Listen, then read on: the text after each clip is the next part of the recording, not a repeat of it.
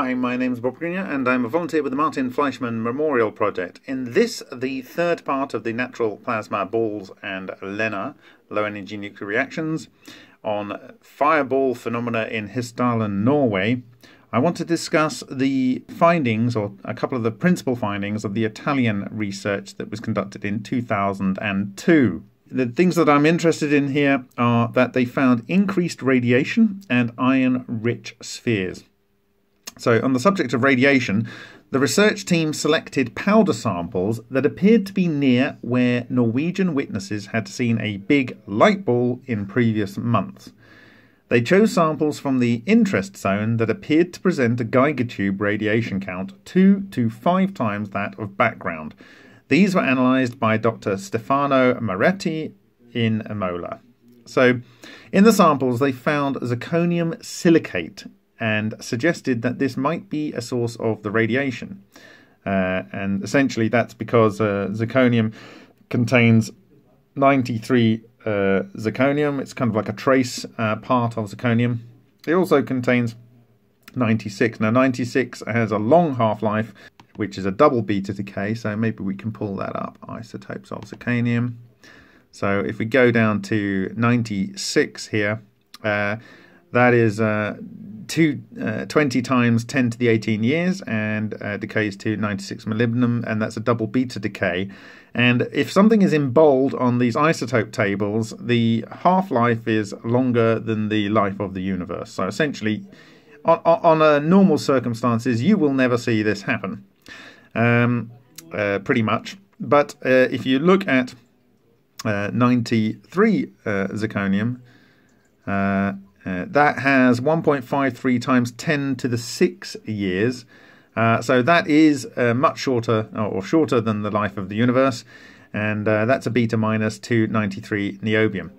Okay, so that for me is the one that's interesting from a decay point of view, because my understanding that is if you have an EVO and it's synthesizing elements and it's fusing and so forth, that if it was to produce some zirconium and then the process was interrupted, then it would maybe have some isotopes that are not radio remediated, so they're still radioactive. So in my view, this is why LENR produces tritium, because if you look at the say the curve of isotopes that you get out of, say, Norris Peary's work or Adamenko's work, they are like stellar distribution, but of course you have a lot of nuclei down at the bottom end, and if you go 1 nucleon, 2 nucleon, deuterium 3 nucleons, tritium, obviously tritium would be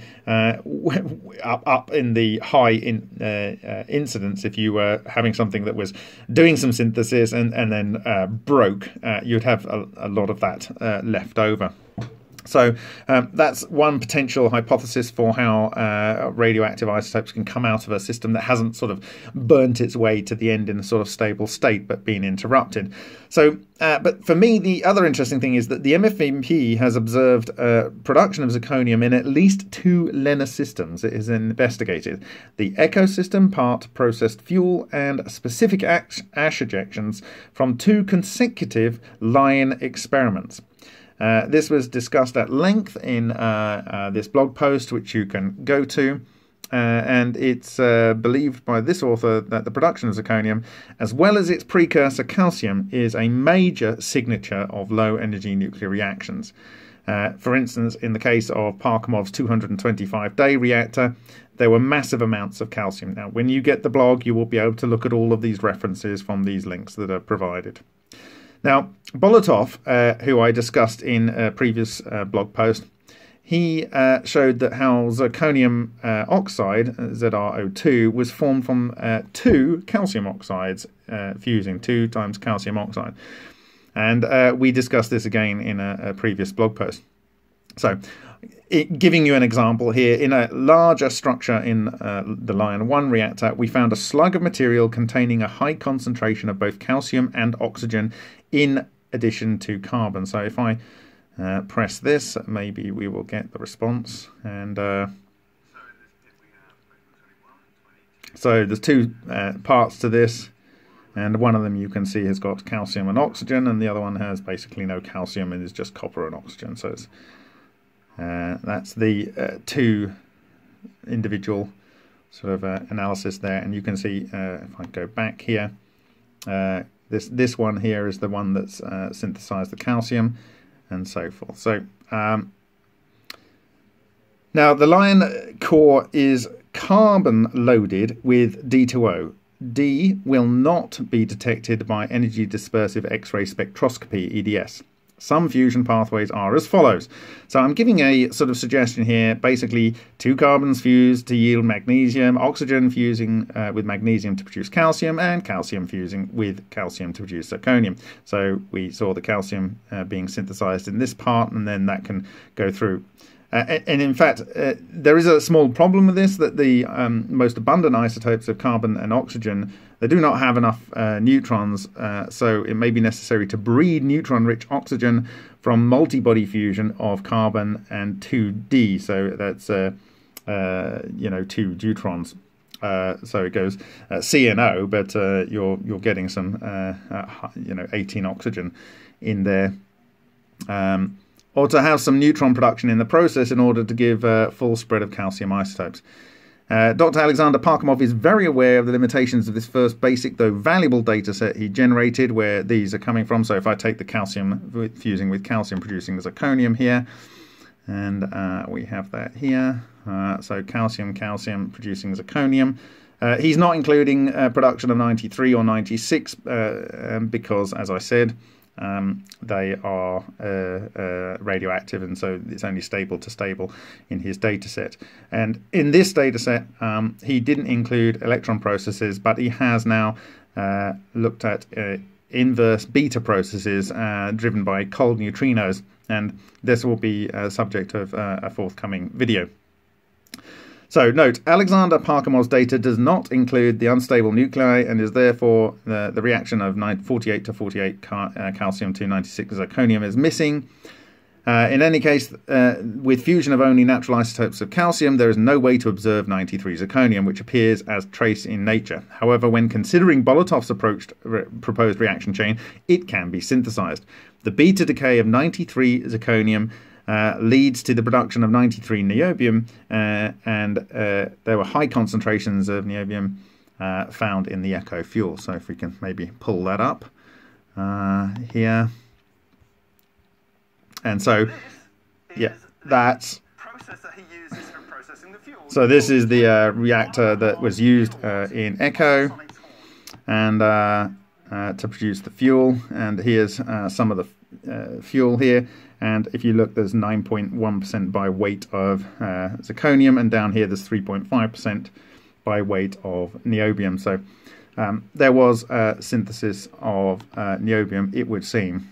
So again, we have niobium 2.2%, niobium 3.2%, niobium 3.8%, niobium 3.4%, and again zirconium. So it seems to be quite a large, much more zirconium in there. What I've done here is I've assumed that the 90, 91, 92, 94, 96 have been synthesized from calcium, and then I'm saying that by fusing with 2 oxygens in a multi-nuclei reaction, you are getting production of 93 zirconium. So I give several reactions here that may be possible to produce 93 zirconium, and so I chose this because it was a simplification of Bolotov's proposed reaction. So I am saying here, though, that it may be that the zirconium silicate that was observed, ZrSiO4, is synthesized when ball lightning hits the ground through the interaction with tremolite, which was recovered from nearby ground samples. So they had area where they had this 2 to 5 or whatever it was increased in radiation, and nearby samples where they found this tremolite, and tremolite is actually calcium-2, silicon-8, and oxygen-22, OH2.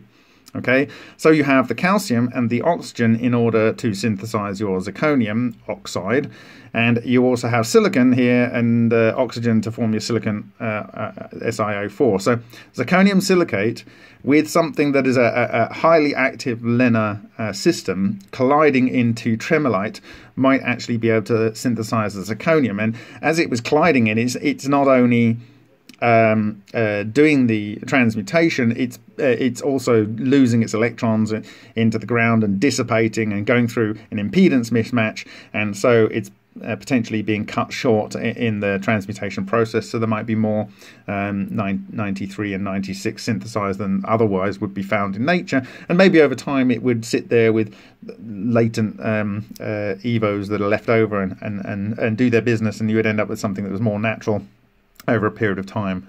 Now, the next thing I want to talk about is iron-rich spheres. Now, in the target powder samples only, they found a perfectly spheroidal iron particle with dimensions of about 20 micrometers in diameter, which they said is highly unusual, or unusual rather, in nature. And here's a look at that, and you can see that this has this sort of crenellated structure here. All over it. There's the spherical nature of it, and you can see here it's a 10 micron scale, so 20 microns is a fair call on the size. And now I want to refer to the fact that this kind of crenellated iron sphere is something that we have observed of. This highly magnetic kind of material is found in a range of different LENR systems, and actually the MFMP has observed formation of spheres in recent years in many analysed experiments. During a question and answer session following A.R. Bikmukhametova's 25th Sochi cold nuclear transportation and ball lightning presentation on natural and artificial long-lived luminescent objects in the atmosphere, this author, that's me, produced a slide showing evidence of the production of highly magnetic iron-rich spheres from LENR experiments and other sources, including plasmatic processes and atmospheric events such as that which occurred in Tunguska in 1908, where nickel-rich magnetite spheres were observed. Okay, so there's references there that you can go and check. But here is that slide. And essentially, there's a couple of points here. There's the first one, which is in crop circles, and this is the top of a head of corn, and there are these iron spheres on there, and they are magnetic and forming this kind of arrangement. Now, it's interesting because some supposedly real crop circles, they have these, sometimes they say that they see these balls of light doing, operating on the field before the crop circle occurs. So you have balls of light and magnetic spheres. This is on the outside of the quartz in the Lion 2 reactor. So here is the quartz, and there is a series of these magnetic balls sticking together very similarly like this one. And in fact, this ball is like, it would appear to be half in the quartz and half out. So it's kind of like came into our space-time, but just happened to be on the boundary. It kind of came out, and then there's more of these balls somehow deposited on the outside of the reactor and highly magnetic. In the Nova basic reactor, again, we have these spheres. This is very large, and I'll show you that a little bit later. So crop circle samples, Lion 2 and Nova basic analysis show static electric fields and high magnetic spheres. Spheres were also found in wood inside trees at the site of the Tunguska event. So I just want to, and there's I think we've got a link to that there. Now, the magnetic spheres from Lion 2 have yet to be put under the high magnification. The largest of the Nova spheres was 500 microns across, so very much larger than this 20 micron, but this one here is 500 microns across, but of course there are a lot more. You can see them sticking on here and sticking on here. The Nova is a microwave-based plasma reactor developed by Dr. George Eagley, a world expert in ball lightning, that started in this case predominantly with carbon, oxygen, nitrogen, and silicon in the active area. So there are two areas here. There's this area here, which is a blobby type silicon, and these crenellated spheres. Interestingly, it would appear that there's a kind of like a magnetic pole here, and this looks like an Ultima Thule that's kind of nearly coming together, but hasn't quite come together. But we've got other things down here that look like a Ultima Thule here, like this one here, agglomeration, and this agglomeration here, but it's just a visual recognition there. But it kind of looks like the poles are running through this way on these spheres. And the crenellations look a lot smaller on this because, of course, this one's like 220 or 200 microns across, whereas that's 10 times larger than this one. But if you actually look at the constitution of it, and we've got spectrum 2 here on that, and spectrum 1 on the globby silicon type one, the globby one is like lots of different elements, but the spectrum 2, which is on the crenellated ball, is oxygen mostly and iron. So when you actually do the numbers, it comes out at Fe to O ratio on the surface of 1 to 2.1. And I'm saying that using a weight to atom converter, we get that ratio and compensating for the other elements in that one.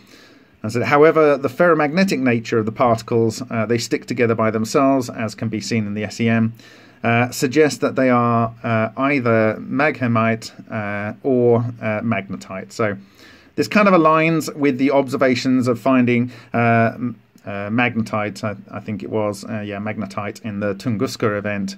And perhaps these also are magnetite, and these are also magnetite. But certainly they are expressing or appear to be expressing magnetism. And that's not the only researcher and areas that have observed these kind of spheres, these crenellated spheres.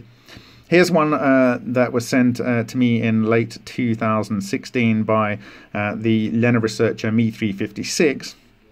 And here it is. We have a sphere, and it's crenellated, and so forth. So the other thing that's interesting on this one, which you may be able to see, is there appears to be a polar pinching here. So it's sort of everything's sort of coming out from this pole, and it seems to be fairly smooth here. So maybe there's some relationship with how it formed there. Maybe there's some sort of relationship with magnetism. I don't know. Unfortunately, we don't know what this is. What are we looking at here? Is this carbon or some element in that kind of range? If it is, then this is potentially could be iron. I don't know, based on the fact that it tends to show lighter if it's a heavier element. But we don't know because he didn't have EDS at the time of getting this sample sent over. So I'm saying here, an image search on the term iron nanospheres revealed similar structure claimed to be 2.7 billion years old micrometeorite due to knowing the age of the limestone it was present in. So I'm just going to go to this news article. They call it Space Dust. Oldest meteorites ever found to show Earth's atmosphere was surprisingly rich in oxygen 2.7 billion years ago. And there is the... Maybe I can... There we go. Look at that. You can see that this looks quite similar. It's not quite the same. But it's a sphere, and it has this crenellated structure. However, this author suggests that is a conclusion that cannot be drawn because of the apparent ability of EVOs to not only synthesize iron-rich crenellated spheres, but also to kind of teleport themselves and their payload into other places and materials, particularly into the ground, which will be the subject of future blog posts. So essentially an EVO can become neutral, like a neutron, and it can go into the ground, but before it becomes neutral, it may be traveling at a velocity and based on the field between the lightning cloud and the ground, or just the lithosphere and the ionosphere, or just some potential difference that's causing it to travel into the ground. And so I'm saying even if there was no payload in the EVO cluster resulting from the lightning or other source, the EVO could have gone into the ground in its black state, this is where it expresses no charge, and been excited at some depth, transmuting directly the limestone. Limestone is calcium carbonate, CaCO3, in 1994, published in the Fusion Technology. R. Sundaresan and J.Bockris at Texas A&M University. They replicated George Ohsawa carbon electrodes underwater experiment, seeing the production of iron, suggesting the reaction was 2 carbon plus 18 oxygen goes to 56 iron plus 4 helium.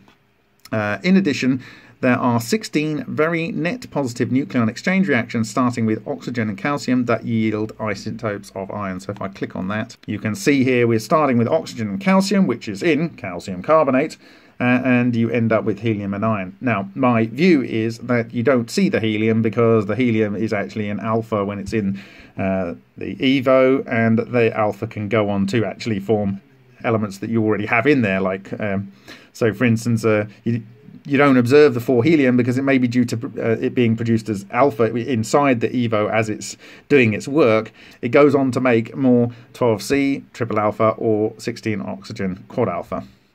And so it is suspected that the spheres found in Australia were synthesized terrestrially in a similar way to the Hessdalen sphere and not micrometeorites of extraterrestrial origin. Some calcium carbonate was purchased in 2017 with a view to testing with carbon in NOVA reactors. If an increased yield of iron is observed, it may provide strong evidence of this reaction path. And so I'm just suggesting here at the end, why don't you do an image search on the same keywords? Those are iron nanospheres, and see what you can find. So just something for you to have a look at. So thank you for watching this third part of this video on the Hessdalen light phenomena, and I will do the discussion inclusions in the next video.